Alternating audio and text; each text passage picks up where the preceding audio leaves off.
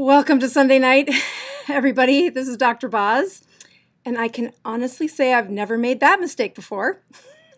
All right, I am definitely a quarter after the hour tonight and running a little behind, but I will tell you that I locked myself out of my office. I got here, got all set up, have everything tested, and then I went to go to the bathroom right before I started, and I totally locked myself out.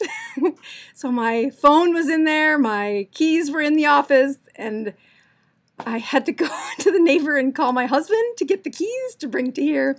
So super big thanks to husband who saved the day. So I do have a really good show for you tonight. I think I have some things that I think you'll be interested in, and I've been counting down to. I've been doing a lot of reading this week on how we can learn about, and we have learned about the white blood cell system, your red blood cell system, and what it does for the ailing bodies. So there's a few traditions I do here on the Dr. Boz channel. If you're new, one of them is I try to, yeah, thank you, Rick, for saying that's such an accomplishment, because as I'm sitting there at 4 minutes to the hour going, oh no, what am I going to do? My husband is at home, and he knows better than to like get too close to me when I'm getting ready for this show. So as I was so prepared and ready, and then I wasn't. So thanks for that comment. Other things I do on this traditional Sunday night is almost every Sunday I seem to have a hiccup. There's going to be a day when maybe the final show and I don't have a mess up. You'll know that I've mastered the skill, and maybe not. All right, so one of the things I do is I check my own blood sugars and blood ketones at the beginning of the show, and I try to do it at the end of the show. Usually I have something, I do have a drink. I'm not drinking ketones this time. Last week I said I wasn't drinking ketones, and I was drinking ketones. And I couldn't figure out during the show why it tasted so sweet. Like, why is that sweet? Yeah, it was because there was ketones in there. All right, so this is my ketone meter. You'll see that that little blinking drip of blood is really important. You cannot touch the strip to that until the machine is ready. Ketones take about 10 seconds. This is the same type of meter, but it has a white one in there, and you can see that drip of blood is waiting for me. And this one only takes about 5 seconds. So ketones are 0.8, and blood sugar is 96. That probably has everything to do with the last 15 minutes. But we'll check it at the end of the hour and see what it looks like. So I do appreciate the signal I sent out to send messages to you saying, I'm counting down, I'm counting down. So I will also put out a couple of announcements at the beginning of the show. First of all, those of you that have already done what I ask every week, which is tell me that you can hear me and see me. So I saw that. Thank you, thank you, thank you. I don't have a publisher or a producer. So when things go wrong, I know because you're telling me on the comments. So thank you. Some other things that have happened in the last week is I really thought I was going to have a funeral for my dad. His kidneys no longer work, and the process of living without kidneys has taught him how to use peritoneal dialysis to keep up with his needs of cleaning his blood. He had been living in the same town as me for about 10 weeks, which made it really nice just to check on him and to really be a part of his day-to-day life. And then Mom and him headed back to the farm, which is about 100 miles from here. That was last Thursday. We have our keto support group here in Sioux Falls. Actually, I didn't put this microphone on. I'm not sure if you can hear me well enough there. So I don't know if that helps or hurts. Anyway, we have our Dr. Boz, or our keto support group here in Sioux Falls on Friday mornings. And so I got up the next morning and I did my group. And at the end of the group, I got this text that said, from my mother, that said, he can't stand up. So I knew he was nauseated and thought he just couldn't keep down his antibiotics. We knew he had an infection recently. So I went to the pharmacy, got an injectable form of his antibiotic, drove to the farm 100 miles later to find my dad barely hanging on to his life. I put him in the car, drove him back to Sioux Falls, and last Sunday I spent the whole day at the hospital right up until the show, and truly did not expect him to pull through that. At the time, we didn't know where the infection was, but about 12 hours later, he was diagnosed with Pseudomonas. And that's one of those infections that once it's in your blood, it's really difficult to treat it. As an internal medicine physician, I've had a couple of patients in their 30s that got Pseudomonas. They were very sick. One died because it's such a tough infection. So when I learned that that was what was brewing in his blood, I really held little hope that, I mean, I prayed and I asked for people to pray, and I'll give all the glory to God because he lived. He's alive. He's actually at my house right now, and he responded to the antibiotics, but it plays into tonight where I talk about how did he survive? How did he lived through, I mean, he had 30,000 white blood cell count. He had Pseudomonas in the cultures in his lung, and it was just awful. And at almost 77, with no kidneys, how were his white blood cells strong enough to fight that off? They shouldn't have been. So tonight we're going to talk about how to improve your white blood cells and your white blood cells and your red blood cells. I'm going to show you some red blood cells from mine. A couple of weeks ago, I had given you some foreshadowing that I was going to talk about this tonight. And I've been working on the keynote presentation, or the slide presentation, and I think it's pretty good to connect both white blood cells and red blood cells on this presentation. I really wanted to, I think this is going to, okay, that's what I wanted to say. And then I wanted to see this for a second.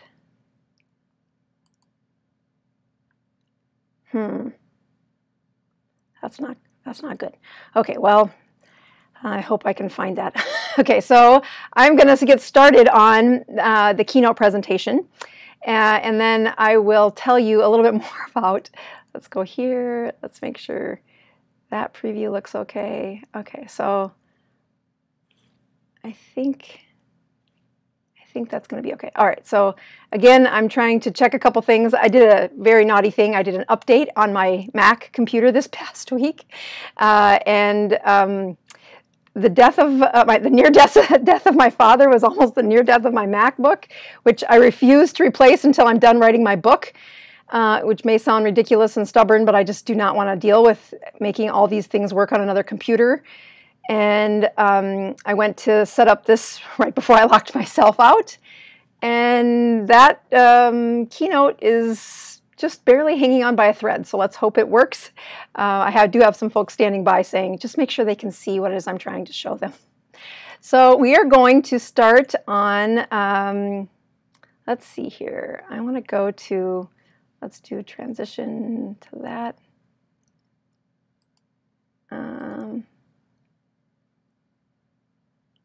All right, I think that works. Okay, so what I am going to do, so we are going to start. The title of tonight is how to make healthier red blood cells and white blood cells. And in light of the coronavirus and its sweeping capture of everybody's conversation, I think it's best to learn about some of the things like your white blood cells and why in the world they would be so strong in a 77-year-old who's fighting off one of the most deadly infections that even with antibiotics we only improve their outcomes by a few percentage points. It is really up to their immune systems to fight this, and by golly, I cannot believe how much better he is in 1 week. So I'm going to push play here and see if this works like it's supposed to. Let's hope it, so I need to push transition, and I'm going to push play. Okay, so this is the scariest part because you're not going to be able to, I'm not going to be able to see you, I don't think. Maybe I will be able to see you with this new setup. So what I'm looking at here is what, oh yeah, I can't see you. So hopefully this works out well for what's going on behind the scenes here. What makes white blood cells healthier and what makes red blood cells healthier. So a few weeks ago, I showed you a couple of embarrassing moments for me, and that is when I was teaching about the red blood cell, or excuse me, about cholesterol and about heart disease. I really wanted to find another option for measuring something that could matter when it comes to heart disease. And unfortunately, when you look at total cholesterol or a lipid panel, although there are some hints about health inside a cholesterol panel, it is not just a simple look at the top number, total cholesterol, look at your LDL or bad cholesterol, and know if you're going to have a heart attack. That's not true. That isn't how it works. You have to have a complex level of thinking that goes on to improve your analysis, if you would, on what happens in the risk of a heart attack. So I went on, I mean, this was probably 4 or 5 months, because there's a chapter in the book about this too, where I'd said, yes, if you want to look backwards in your health, getting a coronary artery calcium score is a great snapshot in time to say how much calcium is inside your coronary arteries. And when you have, if you live in a metropolitan area, most cardiologists will do them for about $50, and you do not need to see the doctor ahead of time. So it's a great low radiation capture of looking at how much calcium is in the coronary arteries of the patient. And from that coronary artery calcium score, we can make a pretty good prediction about the risk of a heart attack at that moment and over the next few years. If you're lucky enough to have a coronary artery calcium score of 0, the chances you're going to die of a heart attack in the next 10 years is the lowest of all of the quartiles or patient populations. So having a CAC of 0 gives you time to fix whatever might have gone wrong with your health. If you're like my dad, who had coronary artery calcium score that I did not need to check, because on his chest x-ray, I could see the calcium in the arteries going to his heart. That's really bad. I don't want to know what his coronary artery calcium score is, but I do not need to waste his money on looking, because the first thing that the cardiology team would probably do is try to put a stent in him or try to, see if he's having a near heart attack. And I'm like, no, don't touch him. We are working on other ways to prevent his heart attack. He's already calcified his coronary arteries. I don't think with his lack of kidneys that he has a life expectancy that would be long enough to reverse the calcium. It doesn't mean that other people don't, but in his case, I probably can't undo that calcium in his heart, in the arteries to his heart, but I can do a few other things. All right, so in my search to say what else is out there, I shared an embarrassing moment where I had found this awesome test where you take red blood cells, and as you can see in this picture, red blood cells are made of lipids or fat lining the cell membrane. Like every cell has, see that the little balls on the outside are water soluble, the little strings are actually strings of fat, and that bilipid layer, which means there's a string of, there's water-soluble balls on the outside, water-soluble balls on the inside, and then the fat goes towards one another. And the distribution of different kinds of fat really do speak to how flexible are those red blood cells. So you're going to see in this picture, there's some words we're going to learn about in a minute. I want you to notice that the red ones are called trans fats, and the trans fats are the ones that are the most dangerous. So we're going to go into them a little bit more. I'm going to skip that slide because we're going to come to a better picture of it in just a second. When looking at the different types of fats, here you can see that monounsaturated fats are one type of fat. Saturated fats are another type of fat. Trans fats are the ones that are the most deadly for humans. The saturated fats can be further divided into these omega-3 and omega-6 fats. Now, I have not talked much about these on my channel.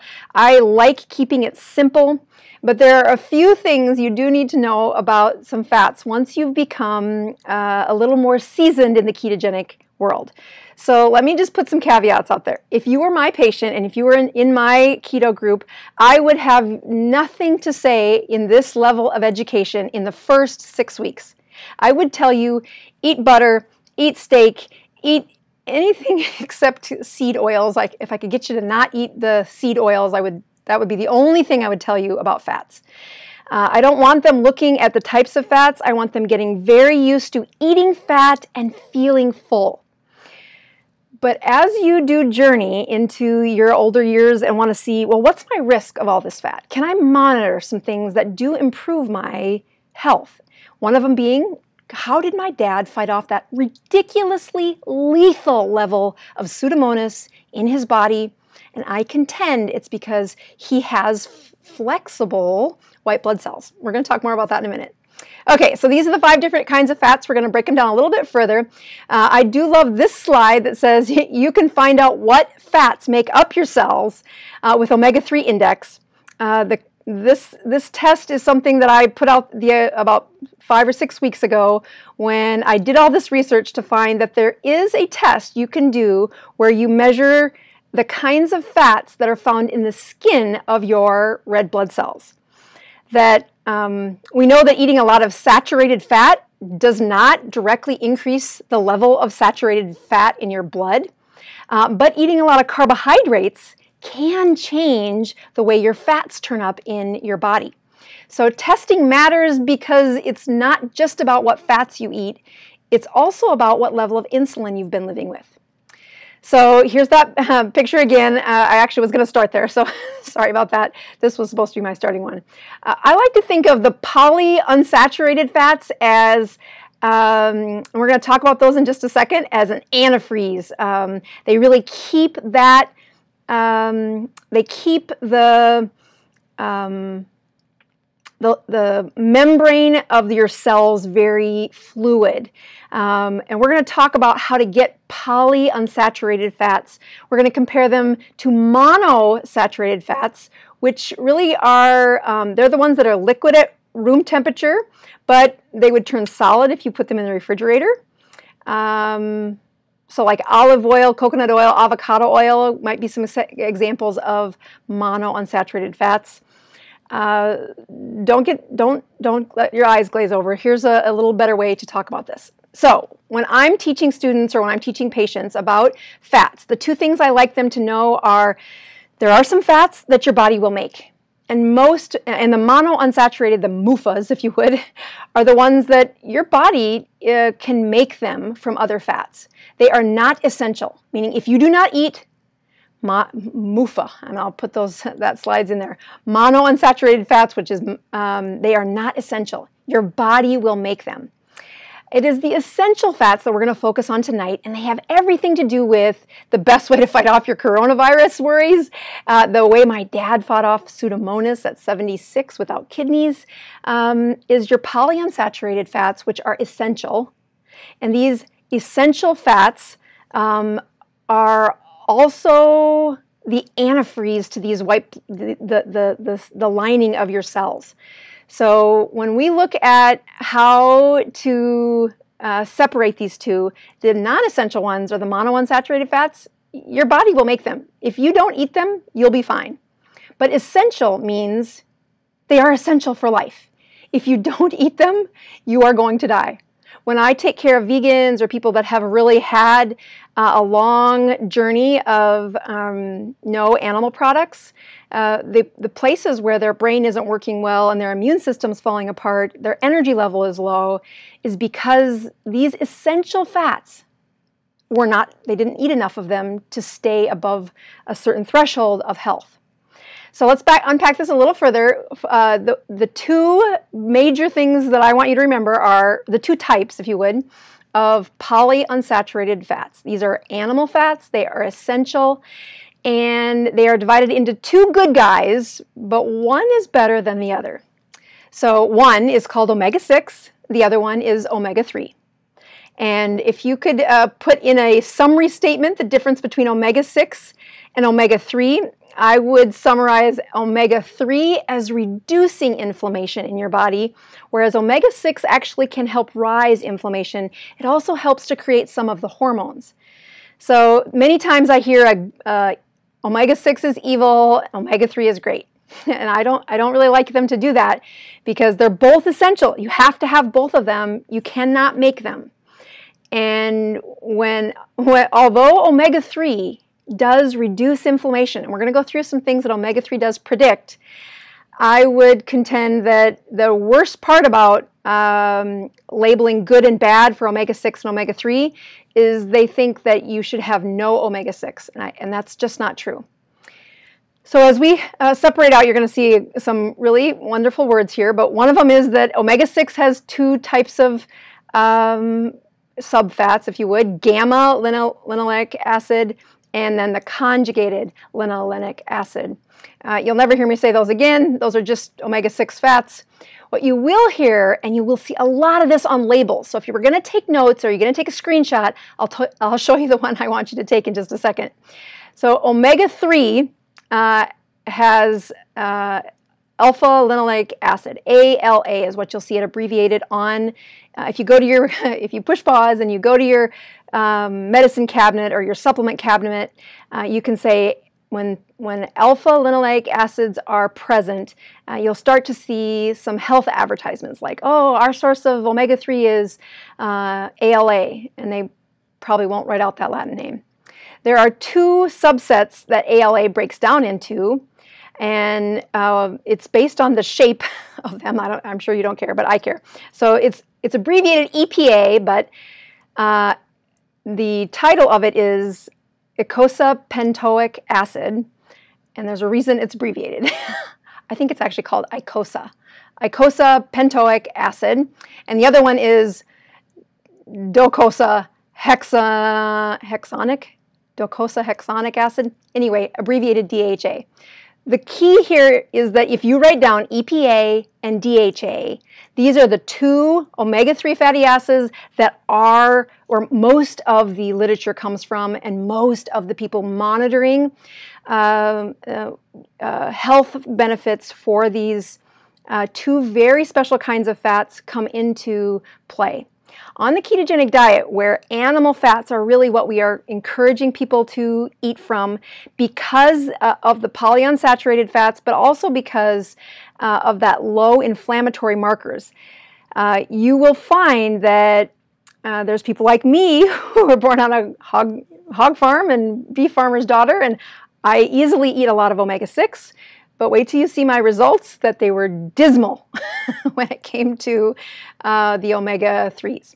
So this is just a quick screenshot. What I really want people to remember is omega-3, ALA is the mothership, but it's divided into EPA and DHA, and those are the things you should be looking for on the backside of a supplement bottle. So a couple of the things I like to show folks is that if you measure the amount of EPA and DHA in red blood cells, you can take that as a percentage of the total fat. So in this person right here, their percentage, there are 64 in that blue box. Those strings are different types of fat. And the three red ones are the good ones, these EPA and DHA. But there's only 3 out of the 64, which brings the percentage down to 4.6. Now the danger is that's pretty close to what my number turned out to be. So for other folks that have been around the channel a while, you know that I did use hemoglobin A1C is another way that we measure inside your red blood cells how sticky they are by how much sugar they've been associated with. And I love that one. It's not actually one of my most popular videos, but I love it because as I teach people about hemoglobin A1C or watching to see why it's so important to get that hemoglobin A1C, in my clinic, I love them below 4.6, at 4.6 or lower. And the reason why is because as your red blood cells get impacted by sugar, They can't carry oxygen as well, which is why my diabetics with really high A1Cs, they have strokes more often, they have infections more often, they lose fingers and toes, and it's because the oxygen carrying capacity inside your red blood cells has fallen victim to being saturated in sugar. And when the glucose is there, the oxygen can't be there. So that's one way we study red blood cells. This is a completely different way that we use the same cell, and we get to measure over the last 100 days, which is about how long a red blood cell lasts, how has my eating been? Because the fats used to make my red blood cells came from what I consumed, and I can look at what I consumed in that test. All right, so let's do a couple more little things here. Omega-3 and inflammation. This is the part where in the last week I put a ton of time studying what is it about inflammatory markers and infection that I wanted people to know. So there is a correlation between these omega-3 index, and again, mine was really bad, and the multiple inflammation markers found in this Framingham study. So essentially, the higher your omega-3 index, the lower your inflammation. I had a couple of other calls from the community where friends and family, or family of friends, is a better way to say that, had a stroke. And instantly I wanted to like drive home this point that I was going to be talking about on Sunday, saying the flexibility of those red blood cells are how you would have prevented a stroke. That has to do with how many trans fats are going to be found in her red blood cells and how many omega-6 and omega-3 are going to be found in her red blood cells. I'm going to explain that further in just a second. So that little thing that flashed across there is just a brief. I didn't think anybody would appreciate the study, so I thought I would explain it this way, but I wanted to, mainly that thing that flew across the screen was for me to remember. Yes, this is a study. It was 2019 that this, actually this was 2015. The other one I'm going to go through is 2019, where they looked at omega-3, the same little thing that I did live a couple of videos ago. And it said, we can predict who's going to have a heart attack better with this little prick of your finger, where you do not need a doctor's prescription. You can send off to the, through that website.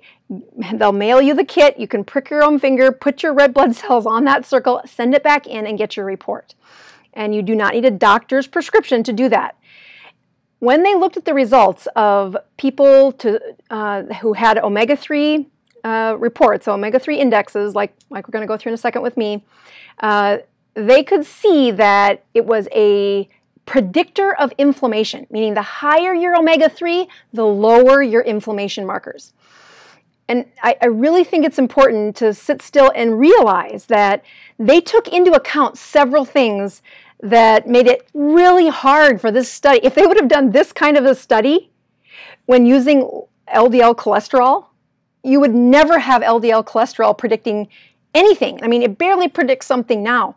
But they took into account that if they were a smoker, they gave them consideration. If their blood pressure was high, they gave them consideration. If their body mass index was heavy, they gave them consideration.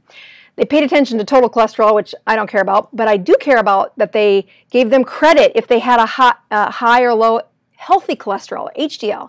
They looked at their triglycerides. They gave them a little smudge room for if they were diabetic, if their glucose was high, if they'd taken an aspirin in the last 3 weeks, if they were on hormone replacement therapy, or if they were on a statin. Now, there's several others, but those were the big ones where I'm like, if you want to make it difficult for this test to predict inflammatory markers or inflammation, then you would put all of those in the formula. And if it's still separated, you should have a lot of confidence that this test predicts who's going to have a stroke, who's going to have a heart attack. And there were several studies that showed this, but I think this one was the one that helped me get to the punchline. So there's that study again, just reminding you, this is, you can go look it up if you want to look at the source at the bottom of the slide. But what I think is helpful is these 8 biomarkers. Now, I want you to notice that R, when R is negative, it means there's an inverse correlation. And the further away from 1 you get, the more you can be confident that there was a real separation. So after they took in all of those factors, they said that there are There was a urinary isoprostanes. I don't even know what those are, but when I looked them up, I was like, okay, you're right. That is an increased inflammatory marker. So the higher those were, the lower your omega-3. The higher your omega-3, the lower your urinary isoprostanes. The lipoproteins that predicted both the size of them and their activity. Interleukin-6, which is really important for what my dad went through this past week.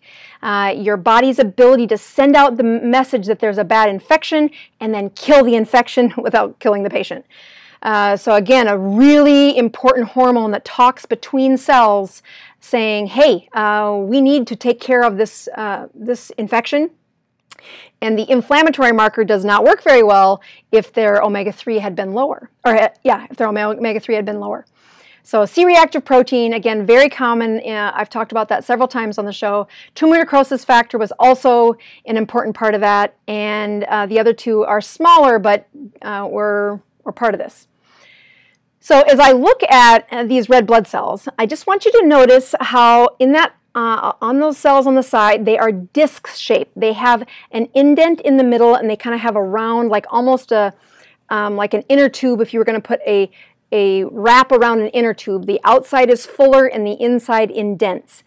And the reason why that happens is you can see that all of these come from the bone marrow. We're going to talk about red blood cells today, but the red blood cells are made in the same bath of inflammatory markers that your white blood cells and your platelets. And we could go on and on and on about all the things that happen after that in your lymph cells, but that's for a different topic. When you look at red blood cells and how well they wiggle through that calcified area that my dad had in his coronary arteries, it's dependent on how much antifreeze is inside those little cells. Okay, so that sounds weird, right? Antifreeze is that mention I had earlier that if you want these red blood cells that squish through a tight opening in your arteries throughout your body, or if you're looking for them to not clot, not be sticky, we call those healthy, and they're healthy because they are able to change shape as they go through those tiny little parts of your body. That is predicted if you've got more omega-3 and more omega-6 and less trans fats in your red blood cells. So I like to think of them as healthy red blood cells versus not healthy red blood cells. It might be a little bit rudimentary, but I think you're going to get the punchline here. So if your omega-3 index is high, you have healthy red blood cells. We know that cholesterol in general, and I know cholesterol gets this really bad reputation for being this heart attack predictor, but it is your fuel, it is your energy. And when cholesterol is in flux, in flowing, about 2 weeks ago I went through how cholesterol, when it's stuck and it cannot recycle, that's when it oxidizes, it becomes a bullet inside their blood vessels. When cholesterol is doing its job and delivering energy and then recycling back through the liver, when it's in that fluid motion, that is when it's doing its job, and it's a predictor of healthy red blood cells. Animal fats predict flexible red blood cells, low trans fats, and that's really important for when we bring a little bit of credibility back to my report here. So again, just looking at the unhealthy red blood cells, here we've got a picture of those glucose floating through there. That's a high inflammatory state. We know that A1Cs are going to be higher. The body will have a higher sticky factor, if you would. And as you look at unhealthy red blood cells, they get into tiny little places and they block the flow of blood. That's the dangerous part. When you look at unhealthy red blood cells, as your DHA, as your red blood cells finding those two cell components, two fat components found in red blood cells, your EPA and DHA, the higher those numbers got, the higher the percentages got, the less there was a heart attack. So again, highly correlated to preventing heart attacks when you could raise your omega-3s within your red blood cells. Okay, so this is the part where I'm going to tell you my number from here. I thought I had a slide connected to this, but it appears that is still not working. That's the foreshadowing I gave you at the beginning, saying I wonder how that's going to work out. So the desirable range, when I got my test back, I was at, I think it was 4.3. 4.3. So you can see that a typical for the United States is right around a 4, and I'm definitely there. My omega-3 index was 4.3.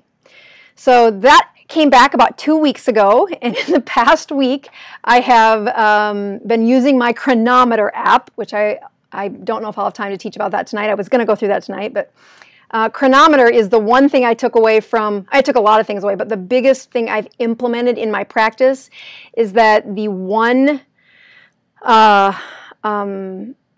app that is free that I want my patients keeping track of their nutrition with is the chronometer app. The reason why is I can track things like omega-3.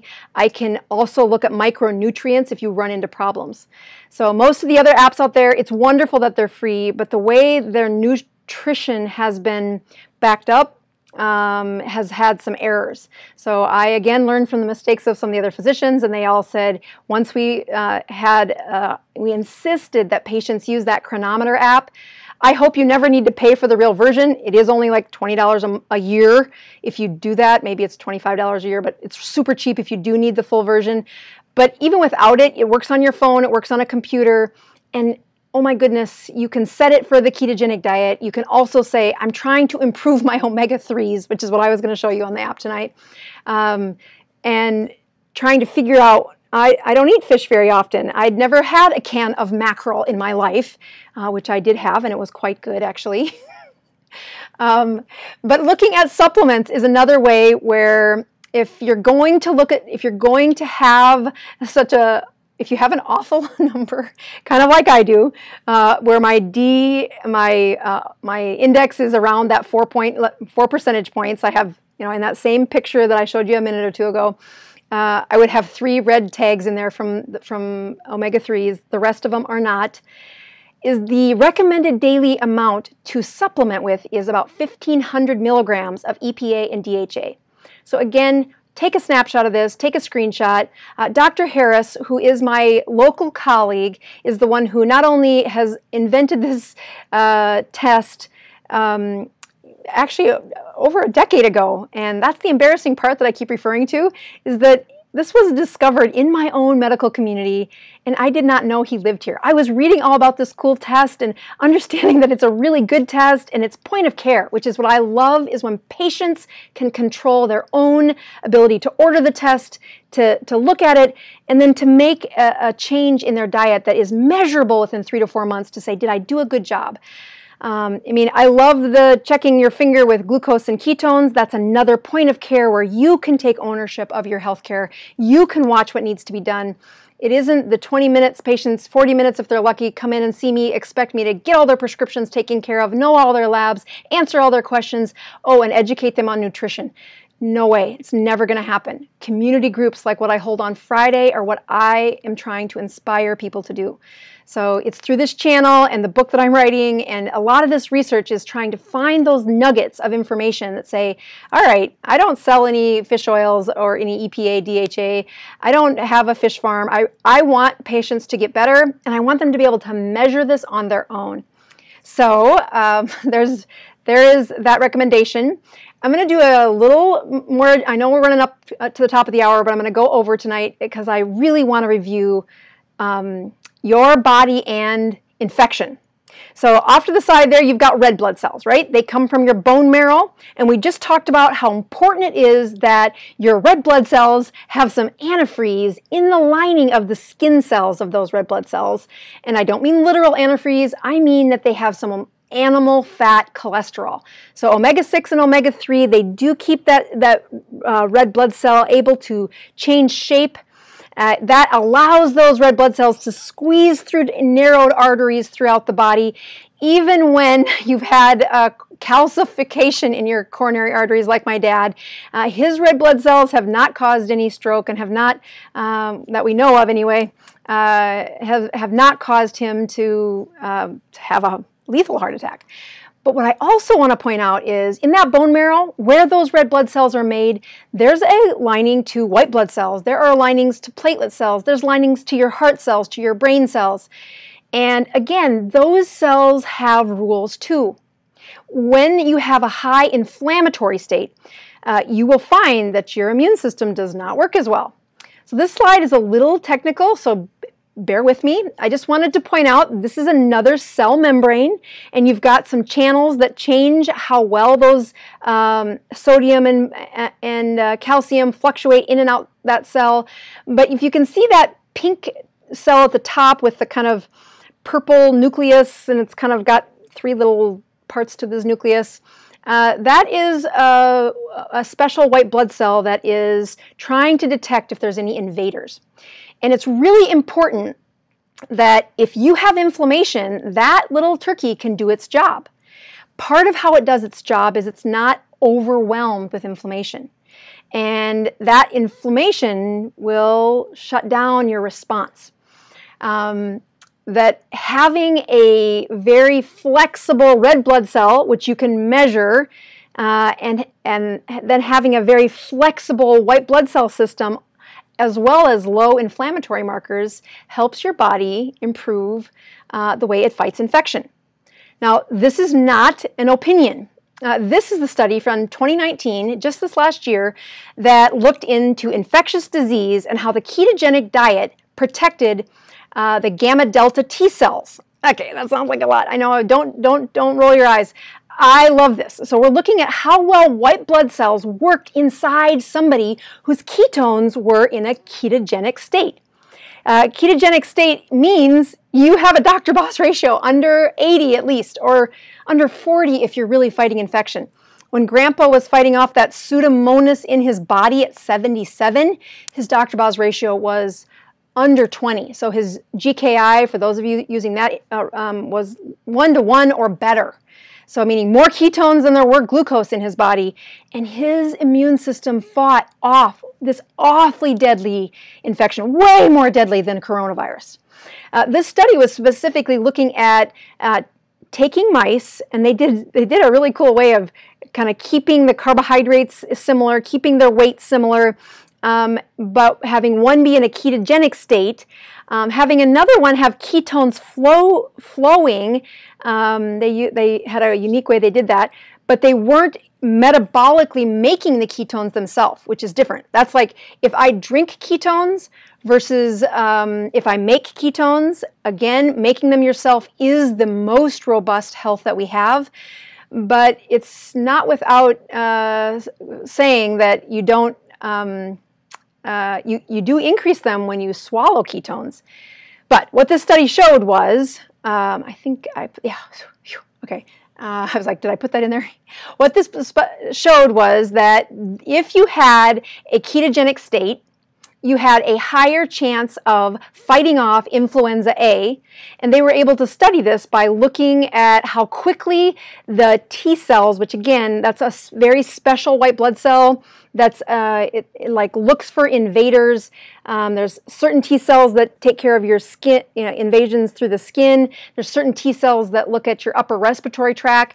And in this study, when they were looking at influenza A, they wanted to see how well those T cells, specifically the gamma delta T cells, which most of the world doesn't care about, but those scientists out there that are watching this, I do think that's a powerful deal, that they were able to watch the virus was destroyed easier. The response of that epithelial lining, where that's your first line of defense when something invades your body through breathing it, and that is how coronavirus gets in. You don't get the privilege of saying, okay, I'm going to wear a mask and it's not going to get through the mask, or when you take off the mask to get a drink of water, now you breathed in air that was still there before. I've said several times on a couple of radio shows, you cannot control what happens to the air around you. You can control what's happening inside your white blood cells and red blood cells. And having a state of ketosis as your primary defense for fighting infection is a way better strategy than trying to wear a mask to prevent it. Wearing a mask is fine. Washing your hands is a good idea. Covering your mouth when you sneeze is very helpful for the rest of us. But if you're using that as your primary way to defend against getting an infection, you've got a failing strategy.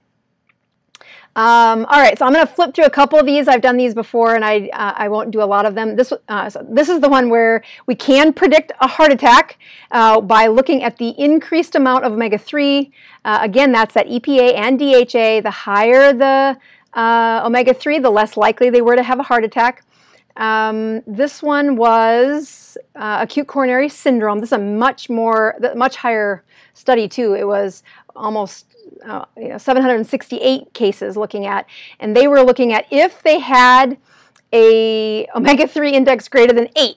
Okay, so I wasn't quite in the lowest column here. My omega-3 was 4.2, so I'm in the middle column. But I also don't think I fit in the age category that either.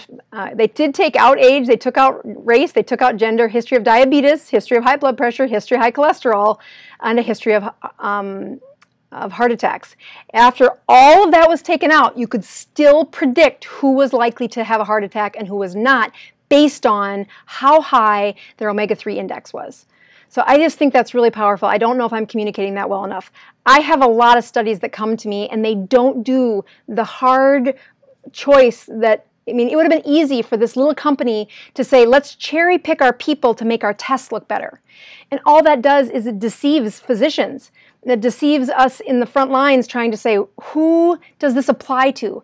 They did not do that. They made it really hard for their test to show an impact, and they still kicked butt. I have goosebumps thinking about it. Like if I would have had scientists like this showing me what LDL and total cholesterol was predicting, I would have never spent 20 years writing statins to lower them in hopes that I was preventing a heart attack, which I probably didn't prevent a 1. I didn't write enough of those prescriptions to prevent 1 heart attack in 20 years. That's crazy. That's awful. Anyway, off my soapbox. Okay, so let's see. This was risk for death. Again, the higher your okay, so these actually were 70 to 85-year-olds. There were 6,500 postmenopausal women, and lowered their risk of heart disease. This one was a heart disease. Oh, relative risk from death from any cause. Okay, yes, this is that one. I'm sorry, I should have looked at the slide before I started speaking. This is, they lowered the risk of death of any cause between the ages of 70 and 85 if their not A1C, if their omega-3 index was greater than 8. The brain health stuff on this is incredible as well. I don't have time probably to go through that tonight. Let's see, I think wanted to do, all right, so I'm gonna escape out of there. I am going to go to here and say, all right, so if you look at what I was hoping to communicate, and I hope it made sense to you, that the process of being ketogenic, and every week I come on here and I show you that I am ketogenic and I show you my numbers, and then I start my fast on Sunday nights, and if you follow me on Instagram, you would see that I have every week I do the bold moment of I post my numbers as I go through my fast on Instagram, and I don't quit my fast. I try not to anyway, to quit my fast until the my Dr. Boz ratio, until my metabolism says, oh, you're good. And so I try to get a Dr. Boz ratio of under 40. And if I've been really good in the last week and I had no temptations, I can get there in 24 hours now. That was not the case a year ago. It would take me 2 to 3 days to get a Dr. Boz ratio under 40. That's how long the fasting would take. But I come on here and show you that I'm ketogenic and do that at the risk of saying, no, it's not easy, but it doesn't take a doctor to do it. There are some predictors that make you better at this than others. And I don't have a big attraction for fish. I don't not like fish. I just haven't eaten fish, and it's because of my community, my culture. I live where we make beef and pigs, so I eat lots of that. But I have made a commitment. So when my test came back the first week, I grieved. I totally was sad. I'm sorry that I don't have it here to show you. I thought it was linked, but it's not. So let me just give you a few things that were good and one that was not so good. So the not so good one was that my omega-3 was only 4.3. Now, the good news was my trans fats were super low. Like, I don't eat seed oils. I don't eat margarine or Crisco. I eat animal fat. And you can tell by looking at my omega-3 index, because I have lots of omega-6. Now, I do want you to realize that omega-6 is not the bad guy. And that's why I went through those slides. I know it can be a little sciencey, but I really think if you can remember, yes, animal fats, very good. Having animal fats as your first level of, get over that threshold, get used to eating that. And when you get into a season where you're ready for the next level, or if you're worried about, am I doing this test, am I doing this diet in a way that's hurting me? Like I had a couple of people write in about, I've had a stroke.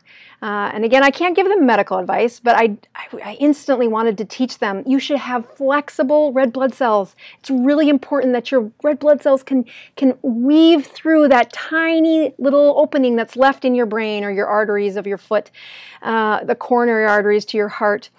And when those red blood cells are stiff, they have too many trans fats in them, they have too much stiffness and inflammation, they can't make it through the tiny little openings, and that is the disaster.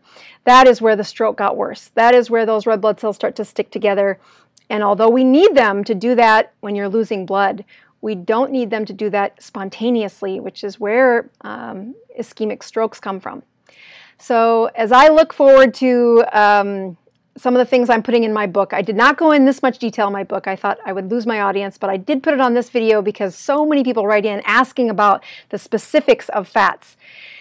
And I don't put a lot of energy into that because it is so much more important that they had low carbohydrates, that their glucose got down, that their insulin levels went down. And you measure insulin not by going to the lab and paying $75 for insulin. You measure insulin by looking at your Dr. Boz ratio. A Dr. Boz ratio of less than 80 is a good first start. Under 40, even better. Under 20 is what I would shoot for if I was helping you with cancer or a seizure disorder or a brain injury. There are ways that you can raise your omega-3 index. I personally am choosing not to use a supplement. I'm going to try to have canned fish. I had mackerel this week. I went to... Okay, so yeah, I'll do a little bit of a plug. In the show notes, I did put the not coronavirus, the Chronometer app in the show notes to show you that link is a great tool. If you've already started measuring your macros on a different app and you're worried about, is there a health problem I'm creating? Boy, make it easy on your doctor and use that one. It's free, but it does such a better job of tracking. I am going to probably have a show that just dedicates what it teaches me and what it should be teaching you, how I've learned how to eat. I had to look up on the app saying, what is the best way to add omega-3 to my diet? And I don't live near the ocean. So canned mackerel, canned anchovies. There's a couple other things I'd never had before. I've had anchovies like on a salad dressing for like a Caesar salad, but never just like the can of anchovies. Like I didn't think that was like even an option. But the canned salmon was actually not. I haven't opened that can, but I bought it. So all right, we're 10 after the hour. I am going to recheck my sugars before I sign off, and then I will take a quick look at your comments coming across. So for those of you that want, let's see if there's a couple other things I was going to make sure to announce, but I definitely got flustered when I locked myself out of the,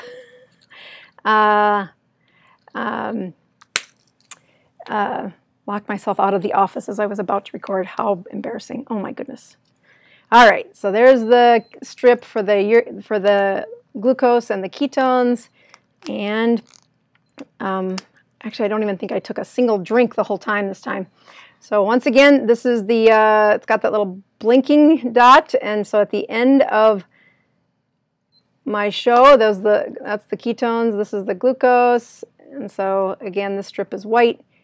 And if you're not checking ketones and glucose, boy, I will tell you, it does help. So now, yeah, my glucose didn't do much, but my ketones went up a little bit. Usually my ketones are about 1, so that Dr. Boz ratio is really easy to do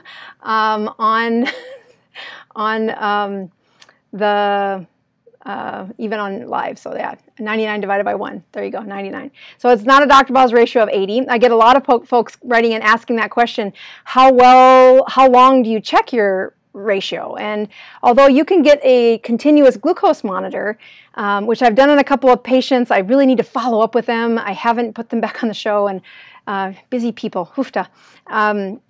To show you what happens when you check your own continuous glucose monitor and how much better you kind of get that feedback about what's happening to your sugar. But there's not a continuous ketone monitor.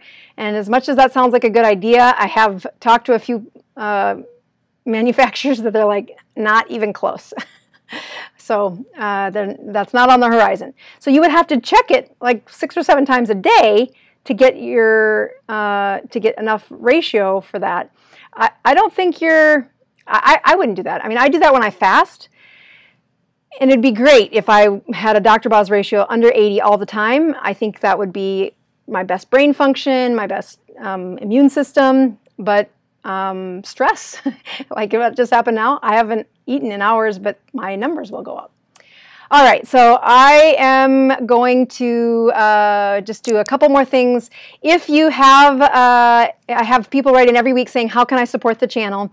Right now, the Amazon products are still on hold. I am doing everything in my power to get them back up. That is a way to support the channel, but they're not available yet. I'm working through that.